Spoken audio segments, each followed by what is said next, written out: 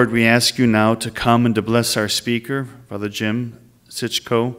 We ask you to open up his heart to what you want us to hear so he can speak it and that we would be willing and open to hear it. Lord, we ask you also to strengthen and guide us as we live our faith and as we bring this mercy and this love to all we meet. And we ask this through Christ our Lord. Amen. So Father Jim Sichko, he grew up in Orange, Texas. I did. Yep. He majored in vocal performance and opera at the New England Conservatory in Boston, the Conservatory of Music in Boston. Maybe you'll sing a little for us tonight? Maybe just I will. a little bit, okay. He was ordained a priest in 1998, so 25 years of priesthood. Yeah, I'm 20. I was ordained in 97, so 26. 26 years, yeah. 26 years. In 2016, Pope Francis commissioned him as one of his papal missionaries of mercy, of which there are about 1,000 in the world, but only about 100 in the United States. He has a worldwide ministry and a simple mandate from the Pope to go forth and to do good deeds. He's the author of Encountering God as a Traveling Papal Missionary of Mercy. You also have a second book, right? To have a, what is it, Among Friends, Stories from the Journey. And then a third book coming out by Loyola Press next month, 60 Seconds with Jesus, a meditation on every day. 60 Seconds with Jesus. Yeah. Beautiful. I just want to say this. Pope Francis wants these missionaries to be living signs of the Father's readiness to welcome those who want to receive pardon. So he promotes the sacrament of reconciliation, but he's also, this is very interesting, Father is able to forgive and pardon even those sins that are reserved for the Pope to pardon. So he even has that ability to do that. So it's a beautiful gift that he's here with us tonight, and we just turn this night over to him, and thank you, Father, for being with us. Thank you. No. And you see, I want to say to Father, first of all, see, what I just ran up here. Anytime there's a microphone, anytime there's a pulpit, the Holy Father challenges us to spread the word. Where 2 or 3 are gathered in my name, here we are. And how beautiful it is. And I want to thank Father, I want to thank Jack, I want to thank my cousin for being here. So I'll start by saying you are correct. You know, I did my undergraduate work at New England Conservatory of Music and the Juilliard School. After that, I always wanted to be a priest. So I always wanted to be a priest. When I was a little boy, I remembered I played priest every day. I was so excited when Pringles came out because they would break like, they would. And I only had one parishioner, and the parishioner was my dog Sheba. No, I'm being very honest. And then my music took precedence. And I'll never forget that day. It was July 4th with the Boston Pops, Tanglewood, Massachusetts, Lenox, Massachusetts. And I had a voice teacher and a vocal coach. And there's a difference between the two. A voice teacher works on the mechanics of the voice. A vocal coach works on the detailing of the instrument, kind of like a person who details a car. The mechanic works on the inside. And so I had a wonderful, wonderful vocal coach. She was about 85 at the time, sought after everywhere. Her name was Helen Hodum. 85 years old, always impeccably dressed. Red hair, gray down the middle. And I was so fascinated with her that I would imitate her. Not out of rudeness, but out of admiration. She, being a vocal coach, believe it or not, this is how she talked. Hello, honey, how you doing? That's how she talked. And she would always hold her hand right here. She had white pearls on. And she'd go, hello, honey, how you doing? And what was so interesting was I would mimic her in affection behind her back. And when people would be introduced to her, they would bust out laughing because I had mimicked her so well. And she would turn to me and she would say, well, honey, why are they laughing? And I would turn to her and I said, well, I don't know. Why are they laughing? And she'd say, why are you talking that way? Well, when any of her singers were not performing up to par, she would give a signal and sign. She would grab her pearls. Now, picture this, July 4th, Boston Pops. 10,000 people out on the lawn during a rehearsal for the evening concert. And here I am performing. And I look down, and there she is, Mrs. Hodem doing this. And in my mind, I'm trying to think, what am I doing wrong? And I saw her got up from her seat, and she came backstage. She came onto the stage. She quieted the orchestra and Maestro Williams, if you don't know if you've ever heard of John Williams. And she stopped everything. And she came to me. And she said, honey, come here. That's what she did in front of everyone. And I just kind of leaned down at her. I said, yes, ma'am. She said, honey, what's wrong? I said, well, what's wrong? She goes, honey, you sound pitiful. That's what she said. And I said, well, I don't want to do this anymore. She said, well, what do you want to do? Do you want to do some Brahms? Do you want to do some Mozart? What do you want to do? I said, I want to become a priest. I want to go and proclaim the good news of Jesus Christ, offer the sacraments, bring the joy of Jesus. And she said, and I quote, well, honey, go do it and stop wasting my time. And she walked off the stage, and I never saw her again. Ever. And then, 25 years ago, ordained a priest, became a pastor of a very large parish, and that's when 11 and a half years, now it's 19 and a half years ago, I received a phone call. Well, it was from Pope Francis. I've been a missionary. It's 8 years. I'm 8 years. So about 8.5 years ago, I received a phone call from Pope Francis. Pope Francis is a pope of surprises. My secretary said, the Pope's on the phone. I went, right. I picked up the phone. It was Pope Francis. I hung up. He called back. And he informed me that he had named me one of 100 priests in the United States, one of now 700 in the world. And then I'll never forget, he brought us all to Rome, all 700 of us from all over the world. We didn't even know anyone, each other.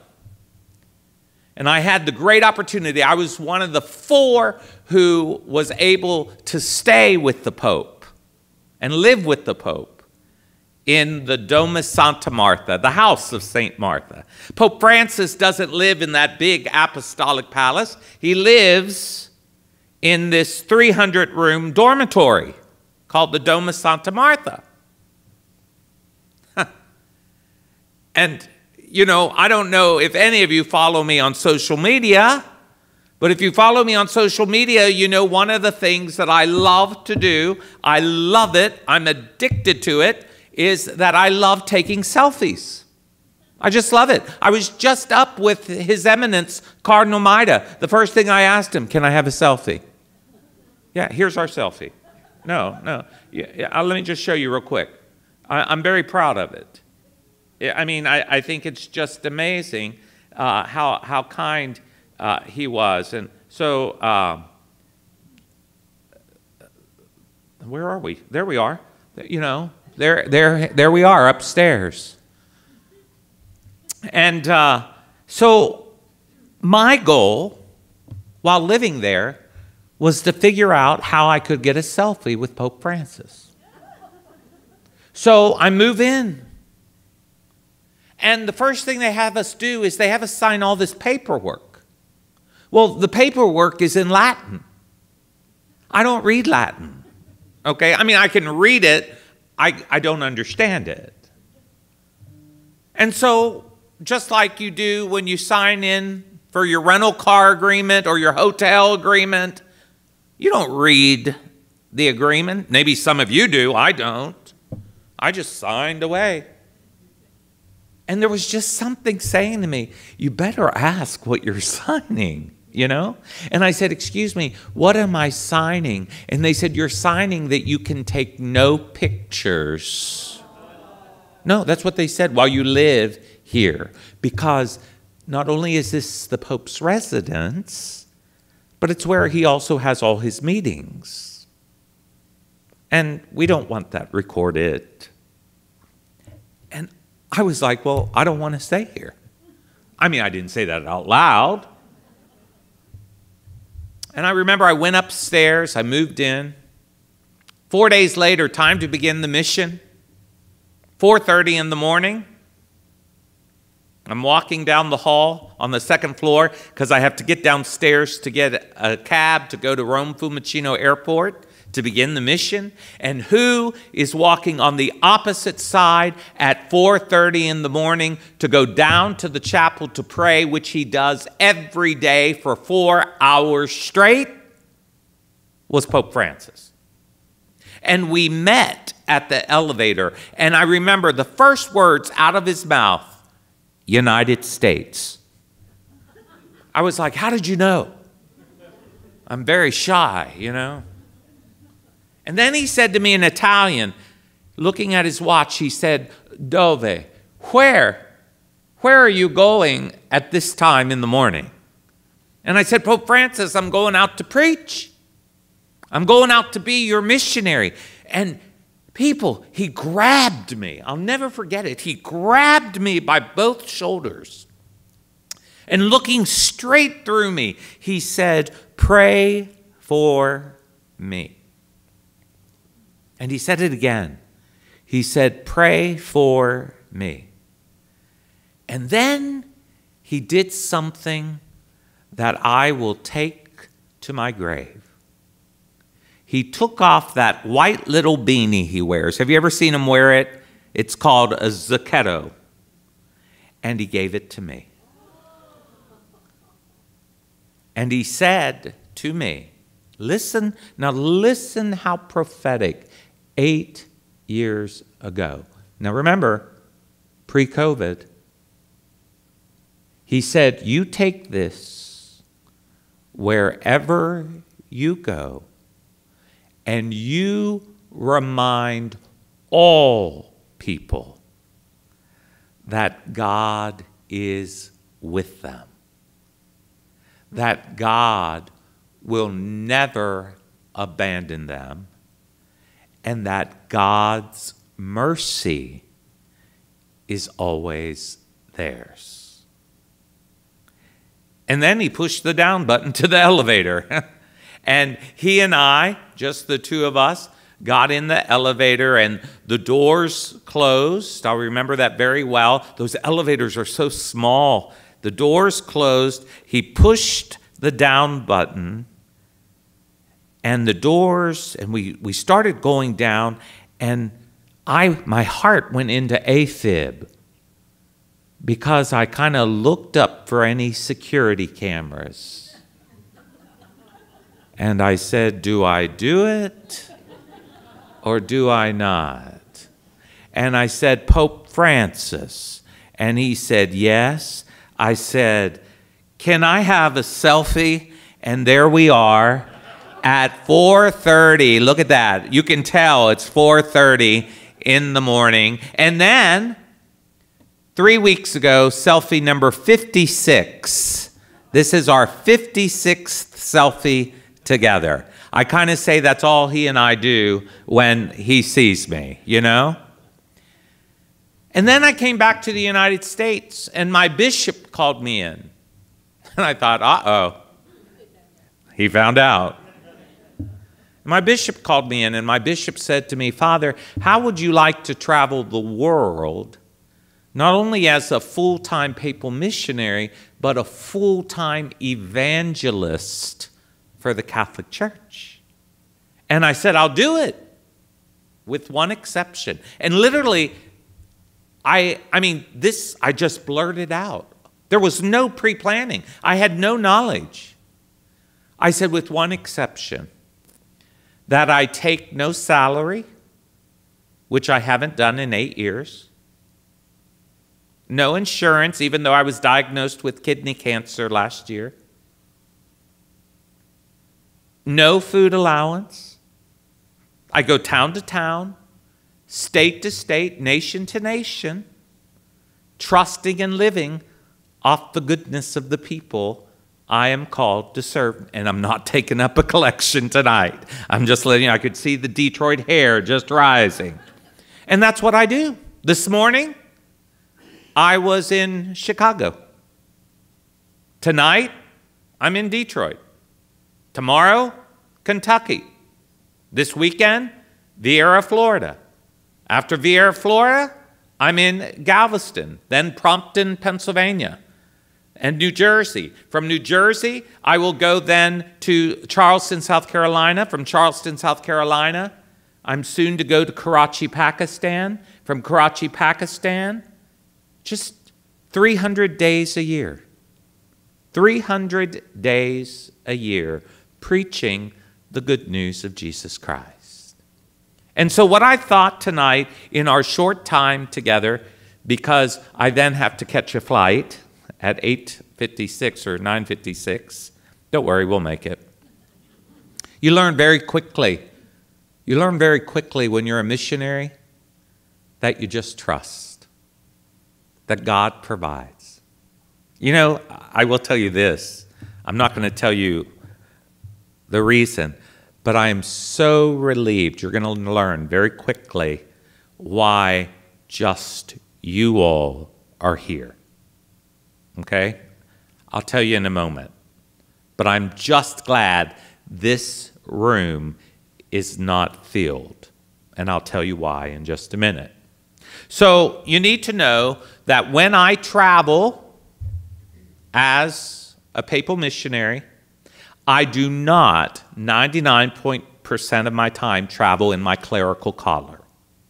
And the reason is because I live basically on an airplane, okay? And that's where I get my downtime. That's where I recharge. And when I go on a plane in my collar, people treat me different. And if you don't believe me, I'm going to ask Father here to buy you all clerical shirts for one day and just wear them and see how people treat you. I walk on an airplane like this, people say, oh, look, honey, there's a priest. I feel safe. And I'm like, not if you knew my driving, you wouldn't, you know. People sit up straight, and I go, I'm not a nun, okay? Just, you know, relax. People knock over their magazine. They start quoting scripture of which they have nothing about. They do. A woman last week, I had to write, said, I really have a question about, you know, in the letter of Paul to the Philippians. And I'm like, no, you mean Philippians, right? She's like, no. Well, I'm like, I don't know what scripture you're reading from. No, I'm just being honest with you. So I travel like this, in my hoodie. I travel in my hoodie, my shorts, and my sandals. So 2 years ago, I was traveling to speak in Melbourne, Australia. I went from Lexington to Atlanta, Atlanta to LAX, and on the same day, LAX to Melbourne, Australia. The LAX to Melbourne, Australia is 14 hours by itself. When I got to LAX, the ticket counter or the gate, it said Delta Airlines, Melbourne, Australia, canceled. Well, Saturday night, I'm speaking in Melbourne, Australia. I'm actually speaking in Cranbourne, Australia, for 3,000 Catholics for a convention. And you know, when you travel to Australia, if you leave on a Thursday, you don't get there till Saturday morning. You miss a day because of the timeline. But what's interesting is when you come back, it's the same day, which makes no sense to me. But anyway, so I said to the lady at the gate, I said, "What's wrong with the flight?" She said, "Well, it's canceled." And I'm like, "Well, duh, you know, why?" And she said, "Well, mechanical issues." And I said, "Well, how are we going to get me to Australia?" And she said, "Oh, well, no problem, sir." See, I was just in my hoodie and my shorts and my sandals. She said, "No problem, sir." She goes, "We have you booked Monday." Well, wait a minute. If I'm booked on Monday, that means I'm going to get there Wednesday, and I'm booked to come back Wednesday night. And she looks at me and says, "Well, it's going to be a short trip." Well, that didn't settle very well. And I lost it. I lost it. And she calmed me down, and she said, "I'll put you on another airlines if you don't mind. It's called Qantas." Don't know if you've ever heard of it. So she put me in a window seat, thanks be to God. And so when I travel, as I told you, I wear my hoodie, just like that. I'll do that in a couple hours, wear my hoodie. And what's beautiful about wearing the hoodie like this is that you can't make eye contact with either person sitting next to you. Because if you travel often, if you make eye contact with someone on an airplane, you're engaged to that person. Okay? So what's beautiful about the hoodie is that I can see out of the corner of my eyes and they can't see me. So I put up my hoodie and I fell asleep. The monitor said 14 hours to Melbourne. I fell asleep. I woke up rejuvenated, and I look at the monitor and it says 10 more hours to go. So what did I do? What we did here. I pulled out my rosary that I carry in my left pocket, and I started praying the rosary. And the unthinkable happens. In fact, it's a disaster. All of a sudden, someone is tapping me. So I have my hoodie, so I can see that it is the woman sitting next to me. That's awful. That's awful. It means I'm going to have to interact. It means, to be honest with you, that it's going to be 9 hours of conversation. She kept tapping me. I'm praying. And I turn and I go, "Yes, ma'am, how can I help you?" She said, "Excuse me, are you praying?" I'm like, it's a rosary. "Yes, I'm praying." She said, "Oh, sorry to disturb you." No problem. Put my hoodie back up. I'm still on the first decade. Hits me again.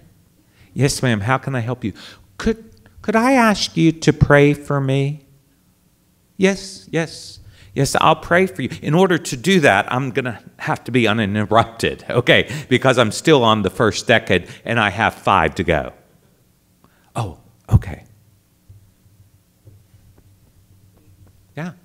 Yes, ma'am. Don't I need to tell you what I need prayer for? No, you don't. No, no. You know why you don't? Because God's a big God. You see, God is all-knowing. And if God brings you to it, God is going to see you through it. So I don't need to know. But thank you. God's got it. So I'm still praying. I'm now on the 4th bead of the first decade. Oh yeah, I've lost it now. No, I'm serious. I heard up front they were groaning. That was me. I said, what? I did. She said, I really feel I need to tell you. I said, what do you need to tell me? She said, I've been diagnosed for the 2nd time with stage 4 XXX breast cancer. And she says, I have a tumor on my sacrum, and I just learned how to walk. And my heart sank. Not only for mercy for her, but in sorrow for the way that I behaved. Not only less becoming as a priest, less becoming as a human being. And what I do is I always carry in my pocket, always. Every time I'm with Pope Francis, he gives me 50 crosses. He gives me 50 of these crosses, and he entrusts me to give them to whom I feel so called to. You ask for them, you don't get it. No, seriously. It's all by the trust of the Holy Spirit. And I turned to this woman who I didn't know, and I said, ma'am, I know you don't know me. I know I was probably pretty short with you. But I want to give you this cross blessed by Pope Francis. I'm a papal missionary. Pope Francis gave it to me. It went from his hands to my hand and now to your hand. I said, whatever you're going through, God is with you. Emmanuel. That's what I said. And she just busted out crying. She did. And I was like, oh, no. And she said to me, she immediately crying, she said, who are you? Who are you? And all I did, I just said, my name is Father Jim. Didn't give her my last name. I didn't even tell her where I was going to go speak. I said, my name is Father Jim. I said, who are you? And she said, my name is Olivia Newton-John. I said, who?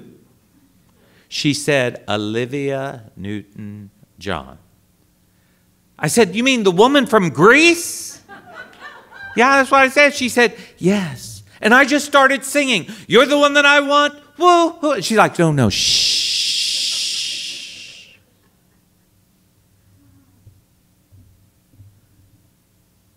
We parted ways in Melbourne, Australia.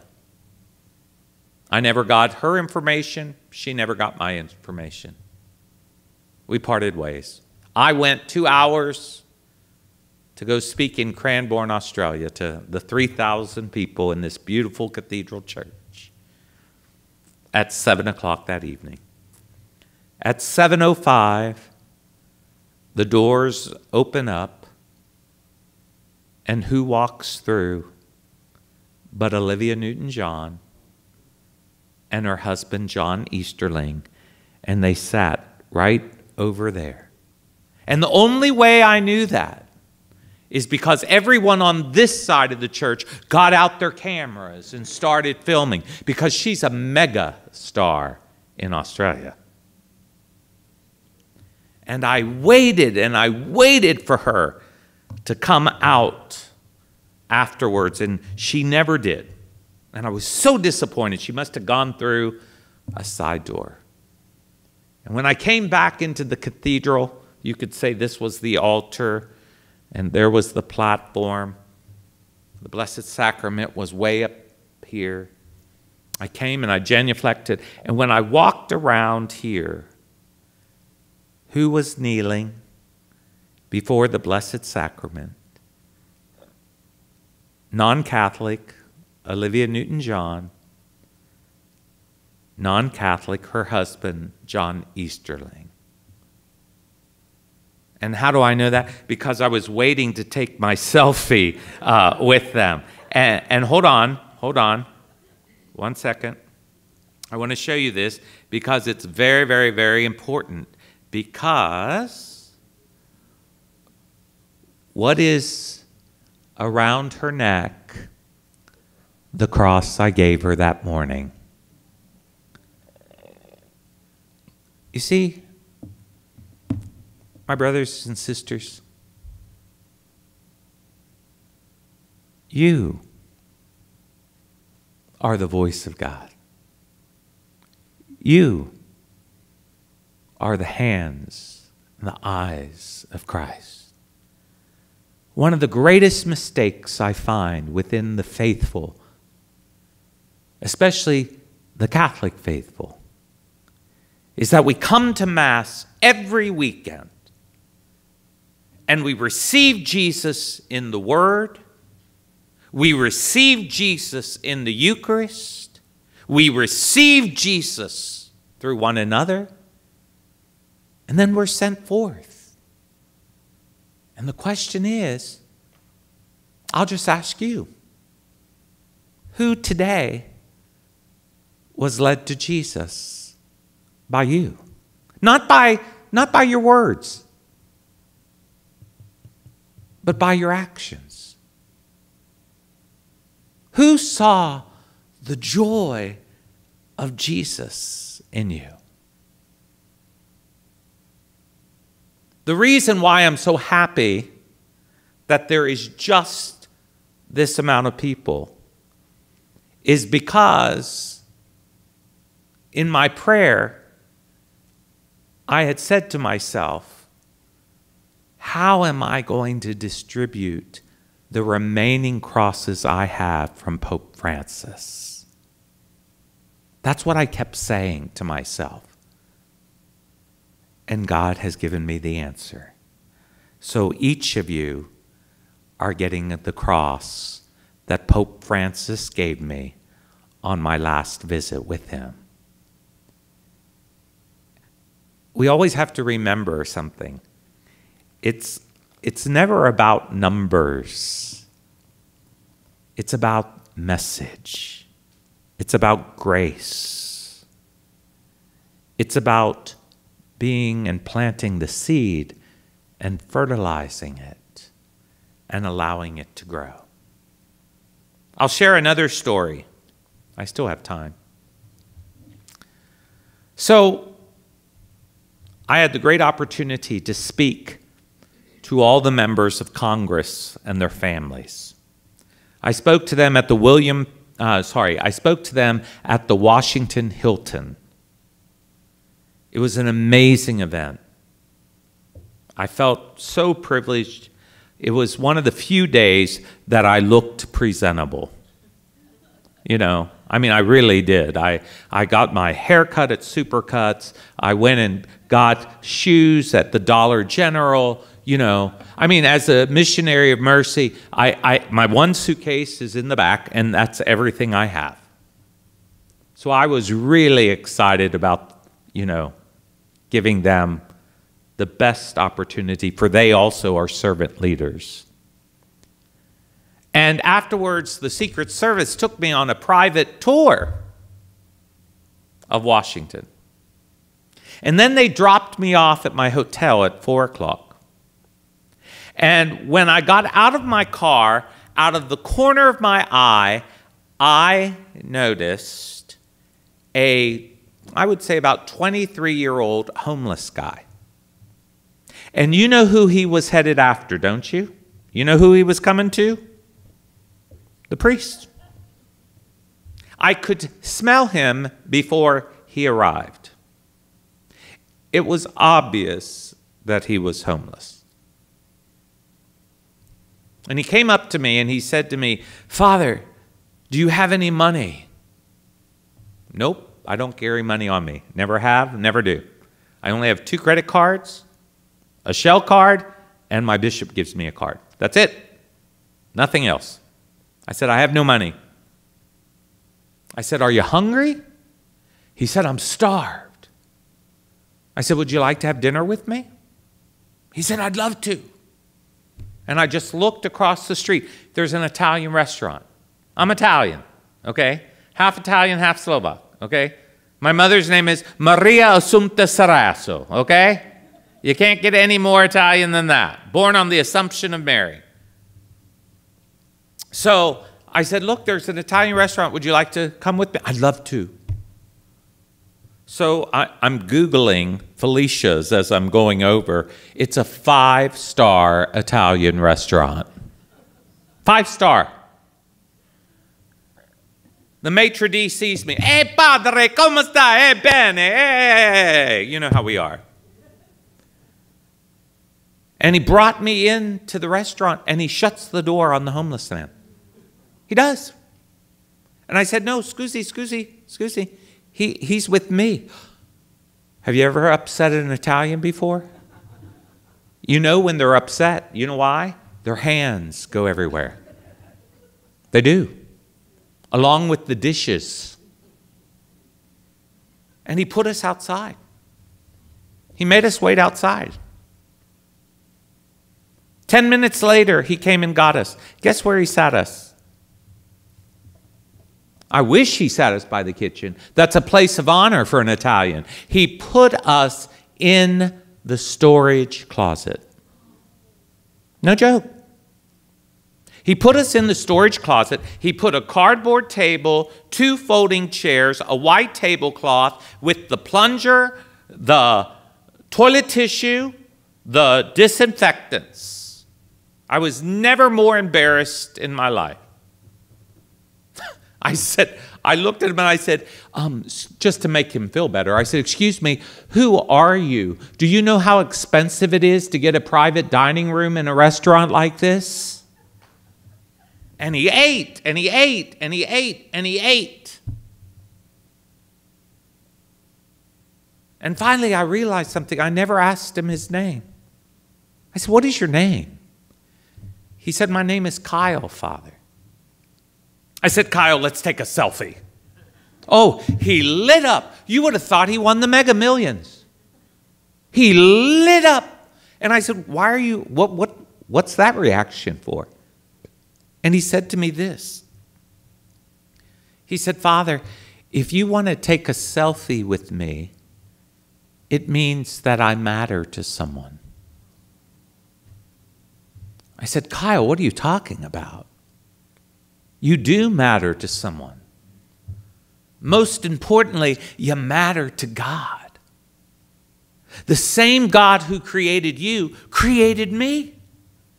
Don't we pray the Our Father? Not just your Father, not just my Father, our Father. God, do you realize something? That you and me, Kyle, share God's DNA. We are His children.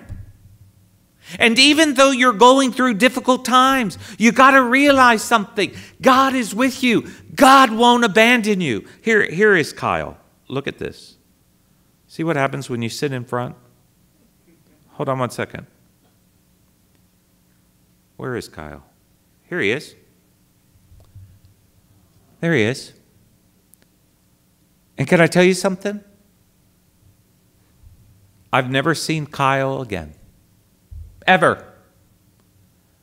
But what I can tell you is that this is the face of Jesus Christ.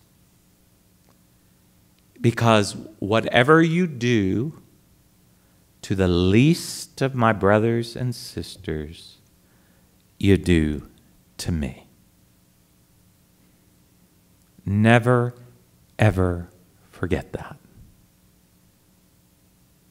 The greatest commandment that God has given us is that we love our God with all our hearts, mind, and soul, and we love our neighbor as ourselves. And can I tell you something? Your neighbor ain't the person you like the best. I'll end with the last story. Then any type of questions maybe. I don't know what time I have to leave. Do you all know what time I have to leave? 8:15. Okay, well, that's not, okay. Oh, yes, okay. So here's my last story. And that is this. So as a papal missionary of mercy, as I told you, I'm on the road 300 days a year. So I have really no church community. Every weekend I'm in a different church. It's very fascinating to see all of the amazing ways we as church worship. And we all have our own issues in our own parishes. Trust me. I see it. And I talk about it. I confront it with the people. That's why I preach at all of the masses, so I can get a really good understanding. And then on Monday night, I give them the report card. They get all shaken up. I leave. You see, that's the beauty. I leave. I can say what I want. I leave. Just like tonight. I can say what I want. I'm on a plane tonight. You can write Cardinal Mata. He's upstairs, okay? So I went and I spoke in a town right outside of Houston, Texas. It was this small country town. My brothers and sisters, I am not a country boy, okay? These people came to church with like huge belt buckles, okay? Huge belt buckles. And they were proud of those belt buckles. This was a cowboy town and cowgirl town. And country people populate. 9 children, hard workers, and faithful to the church. And I'm at Mass, all these farmers, calluses on the hands, young and old. They all had their hats next to them. In the front pew here was a family of 9 children and the mom and dad. Well, the pastor who's overseeing this parish gets sick with COVID. So guess what? I get a call from the local diocesan bishop and says, since you're there till Wednesday, can you cover the parish for any emergencies? Of course I can. I said, but Bishop, I just want you to know, all I have is, my hoodie and my sandals and my shorts. And I said, I also have my clerics, And he said, no problem. We just need you to be on standby. Monday morning, 10 a.m., I get a call from the parish secretary. That family of 9, their father, who was 51, had a medical issue out in the field, the pasture, and they needed the priest there. So I just put on my hoodie, my shorts, my sandals. I've never been out to a pasture before. Let me tell you, you don't wear sandals, okay? I'm just giving you a heads up if you're ever headed to the pasture, okay? I mean, I was jumping over stuff. I was running out to the middle of the pasture. Can I tell you, these huge animals, these cows, these steers, they were just, if I could think what they were thinking, they were saying, you don't belong here. Don't even act like you belong here. And behind me were the ambulance workers, running with the backboard and the paddles and all this stuff. And we get there, and there are the 9 children and the wife, and he's dead. Dead. I was just taken back.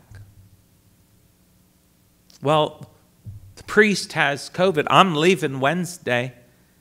They said, Father, would you do the funeral? We'll bury him by Wednesday. I said, I'm no problem. I'll do it. My brothers and sisters, let me tell you, I've never done a funeral for country folk before. I mean, they came in boots. I don't know if you've ever heard of this organization, but most of the people there wore these blue jean jackets called FFA. Do you know what that stands for? Future what? Yeah, how do you know that? Oh, yeah, that's what it is, Future Farmers of America. I guess they're all over. And I remember the 2 youngest children saying about how the one thing they were going to miss about their father is that next week he was supposed to take them to auction. Because what they do in FFA is they grow these animals. I don't know if grow is the right word, but thank you so much, Father, yes. They raise these animals, and then they bring them to auction, and the money raised in auction goes to get them to college for tuition. And I heard that.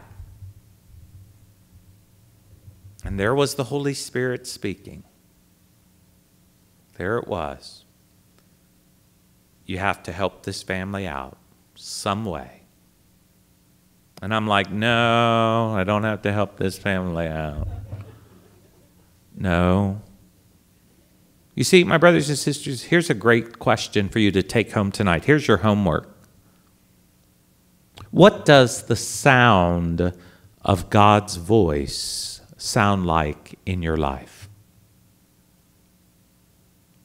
The way God speaks to me is not the way God speaks to you. And if you don't know the sound of God's voice in your life, you're in spiritual turmoil.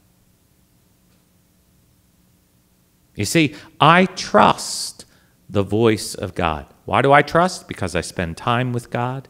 I have a relationship with God. I have an understanding of how God works in my life. I surrender myself to God's will and not I surrender to God's will and not my will, and I make the effort. I try. T-R-U-S-T. So I left on Wednesday after the funeral, and I researched FFA. I found their central office for the state of Texas is in Austin. And the event that these kids were going to was a national event called the Houston Livestock Rodeo. So I called FFA and I said, I want to help these children out. They said, well, Father, their steers are going to auction on Saturday morning. And if you want, we'll give you a number. We'll have them call you, you know, the auctioneer people, and you can participate in the auction. Well, my brother says, I've never done an auction in my life. That's the only auction I've ever done. Let me tell you what, auctions are wild, especially on the phone. So I said, okay, I'll do it. They said, what's your credit? I only have, I don't have a credit card for this. They said, that's okay. We trust you. You can write a check. I said, okay. So they said, here comes Father. Here comes the first Hughes steer. Okay, that's the name of the family.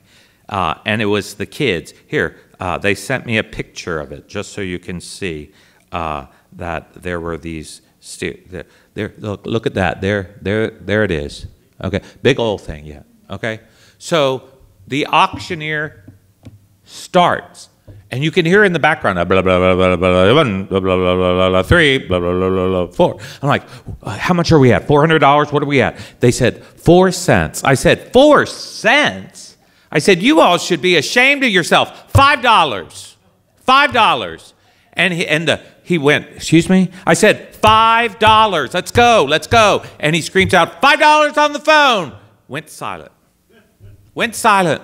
He said, $5 on the phone, going once, $5 on the phone, sold $5. I said, oh, wow. He said, Father, you bought the cat. I said, thanks be to God. I said, you know, you people are cheap. These kids have worked. So they brought in the second one. There it is right there, second one. They said, let's go. We're about to go, Father. You ready? Let's go. They said, are you ready? Are you ready? I said, yes. I said, I'm making the first call. $10, $10, $10. Quiet. Sold. They said, Father, thank you very much. I said, no, thank you. They said, Father, because of your generosity, we are going to waive the processing fee. I don't even know what processing means, okay? I said, well, look, this is what I want you to do. I want you to send one of the steers to my sister in Orange, Texas, and put it in her backyard just as a joke. We have a little fenced-in yard. And I said, I want you to send the other one to the family and let them know that my sympathies and condolences are with them and their family, that they can have their pet back, you know. So I wrote them 2 checks, $5, $10, sent it to Texas, you know, FFA, went on about my business. A month later, I get a phone call from my bishop. He's on the phone with the CFO of the diocese. Now, my brothers and sisters, I don't know, I don't want to insult any of you who are like CPAs and money people, but you know, you all think differently than I. Okay, I'm a more creative, spontaneous individual. Okay, and the bishop has the CFO on the line, and the bishop goes, Father, were you in Houston at the livestock rodeo recently? I said, oh, Bishop, how'd you know? I said, yes, I was. I said, you'll never believe this. He goes, no, I bet I will. I said, no, you got to remember something. My bishop is Franciscan.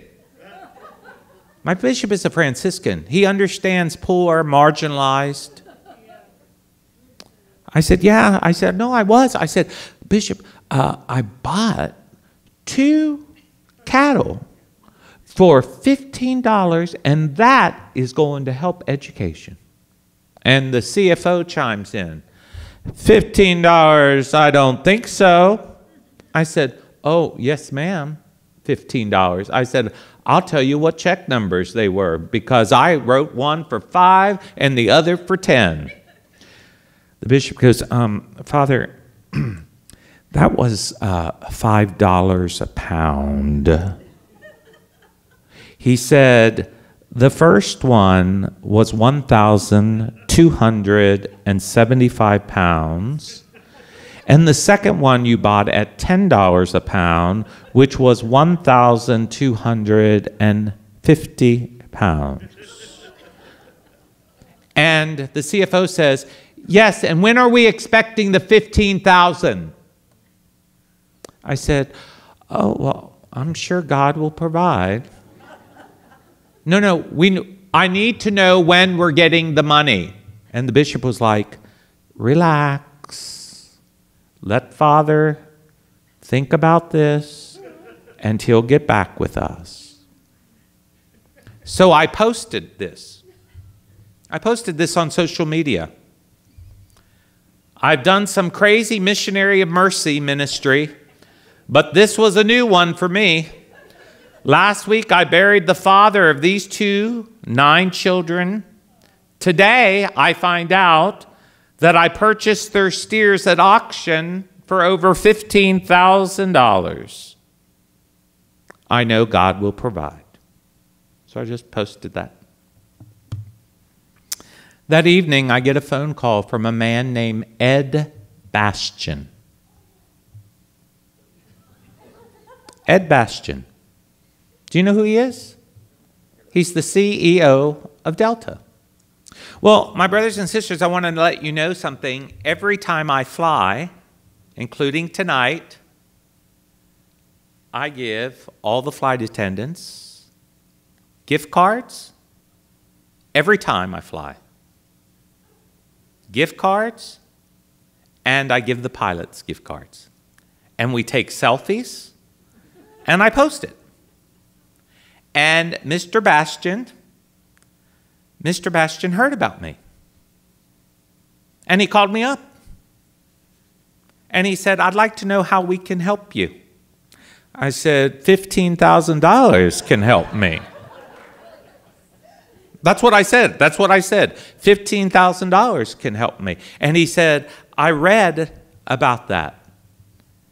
And he said, we'll have the check to you tonight, through ACH. And he said, how about this? How about if we fly the family up there and you distribute the processed meat to the poor? If anything you take away tonight is you take away mercy. You take away the whole aspect of when you give, you receive.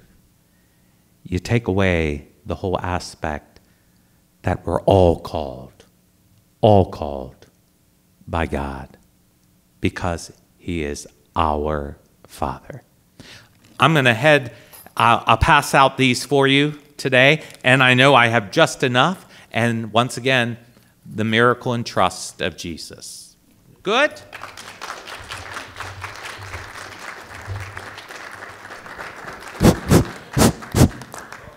Father, before you go, if Paul Harvey was here, he would say the rest of the story. So Olivia Newton-John passed on August 6th, 2022. Her family owned a vineyard, I believe, in California. And in September, they had a celebration for her life. John Travolta, Donnie and Marie, it was a who's who of Hollywood. Did you ever hear anything about it? I was there. I was asked to come because Olivia, accepted Jesus and became Catholic, and together we spread the good news of Jesus Christ. So they're still very close family. She was buried with her cross, and that's the beautiful thing. God, and that's the rest of the story. There you go.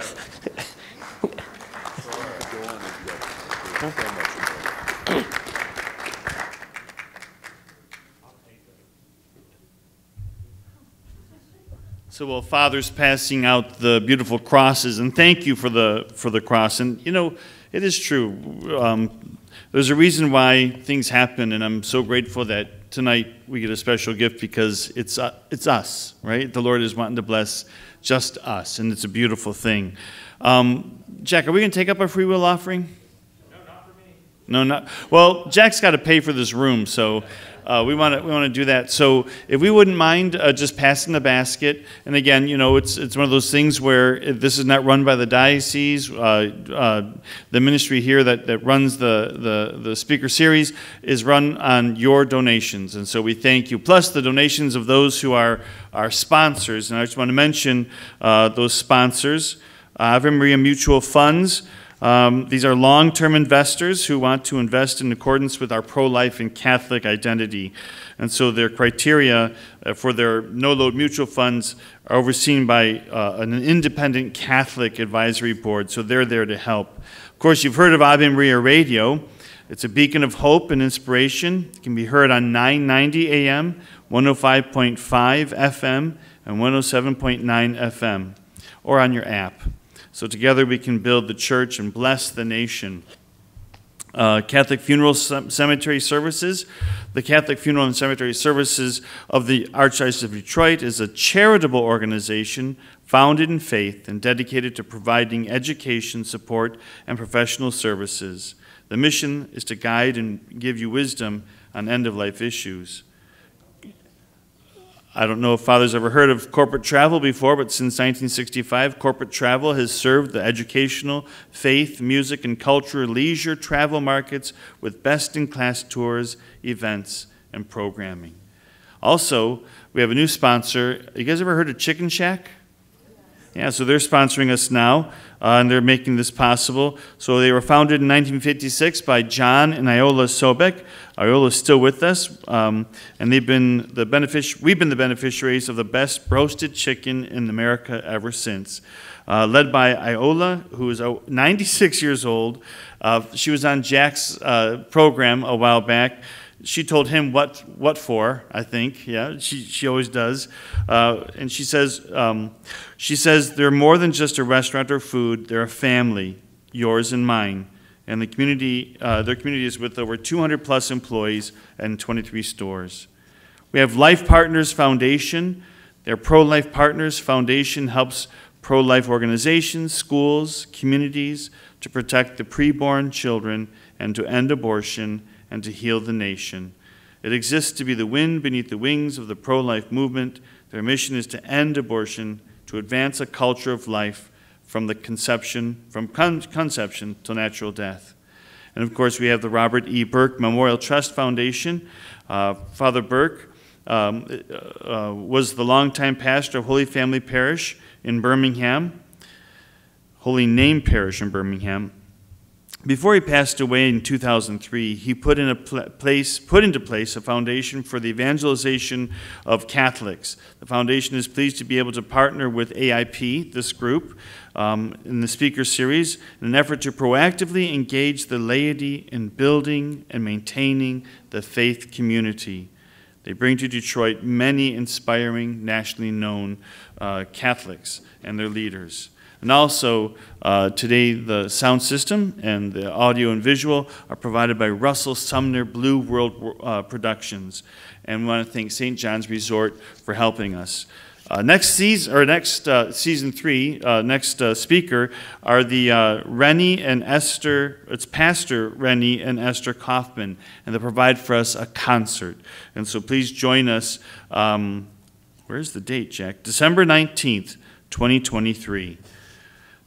If you want to get this and all our programs, again, if you want to see it, take note on what Father said tonight, you can watch or listen to our speakers at AIP Speaker Series on the YouTube channel.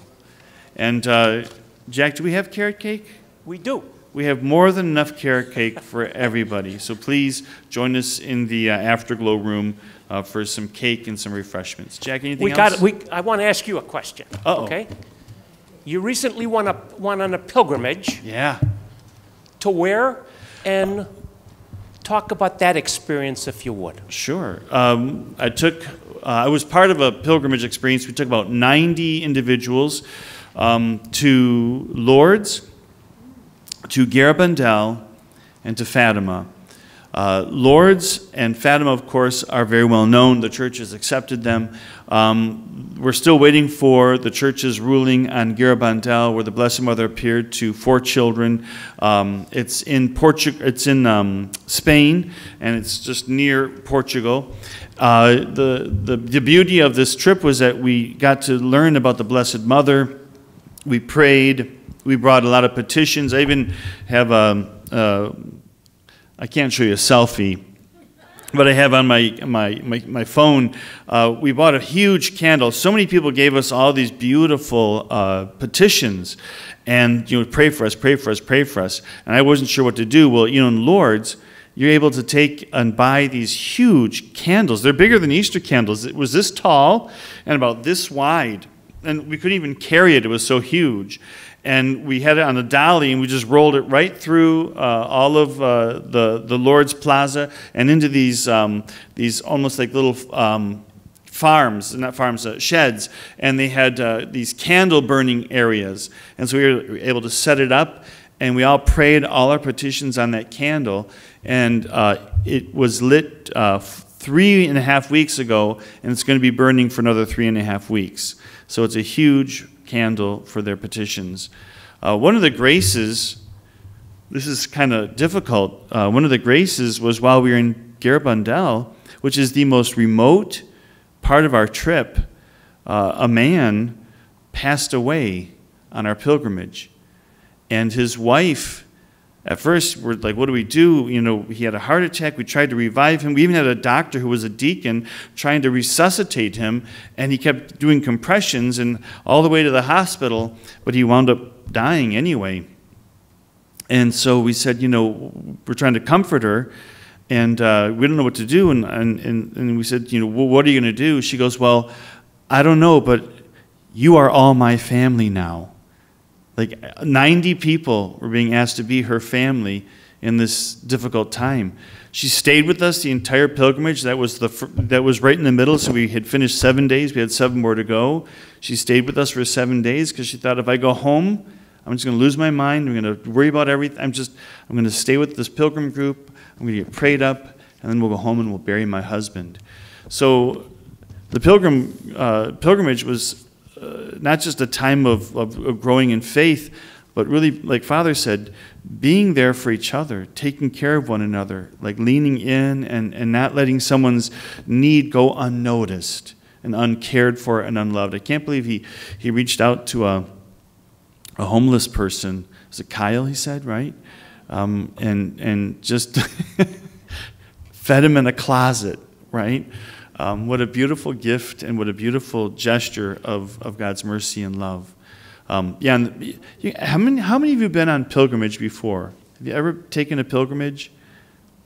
Okay, several of you. I think it's one of the most important things to do as a Catholic, to learn how to be a pilgrim, because it's not like going on vacation, right? There were a couple difficulties. We had to spend 3 days of our pilgrimage were spent on a bus for 7 hours. That's a long time. And, you know, we had, bus stop food, right? And a bus stop coffee, which is not that great. And we started to complain a little bit. And then we just were reminded, imagine if we were like 100 years ago making this pilgrimage, right? Or maybe 4,000 or 2,000 years ago pilgriming to Jerusalem. Be very different, wouldn't it? And so we started appreciating all the hardships and giving them over to the Lord and letting the Lord teach us through that. But it was a beautiful experience of the Blessed Mother's love, how she cares for us. And just one last thing, I think we looked at Fatima, we looked at Lourdes, but then we started pulling together a lot of these other, beautiful gifts that were being given through the saints. And Faustina, Padre Pio, all of them are pointing to our time, that it's a very special time to prepare for Jesus' return. I'm not saying he's coming back tomorrow. I'm not saying he's coming back in 100 years. But it seems like each one of these saints and these apparitions point to us preparing the world to receive Jesus again. Even in Faustina's diary, she said, I'm sending a spark that will light the way for my second coming. Jesus told that to St. Faustina. I'm sending a spark from Poland that will prepare the way for my second coming. Who do you think that was? John Paul. And it was divine mercy. What did Father speak about tonight? Mercy. So it's so very important that in our day, we proclaim mercy to everybody as much as we can, as often as we can. Because I think the world is just needing. Look at Israel right now, and look at Palestine. They could use a whole lot of mercy, couldn't they? And so our prayers go out to them and to the whole world, and to invite them to accept the mercy of Jesus, and to seek that forgiveness and that love that leads to mercy. All right. Thanks, Jack. Thanks for preparing a beautiful night. Yes. One more thing. This is dangerous. When Jack has a microphone, it's very dangerous. So as most of you know, I've had a radio show for 19 years on WJR entitled With God Anything is Possible. And that's how I met Father Jim Sichko through his cousin, Joe Bione. Well, a day or two ago, the show was with Josh Spears and his wife, Julie. And 3 sons, successful businessman, salesman, and 8 months ago, he's on a Zoom call at work, at home, And he tells the people on the call, I don't feel good. I have to call 911. He doesn't remember doing that, and he was having an aortic dissection. Ooh. 1% of the people that have that make it to an operating table. Wow. 1%. 40% of the 1%, Joe, live after the operating table. And 7 weeks later, this man walked out of the hospital. All the doctors, nurses, therapists say he's a living miracle, a walking miracle. So before we say a prayer for Josh, Julie, and the family, Josh, say a couple words. A couple words.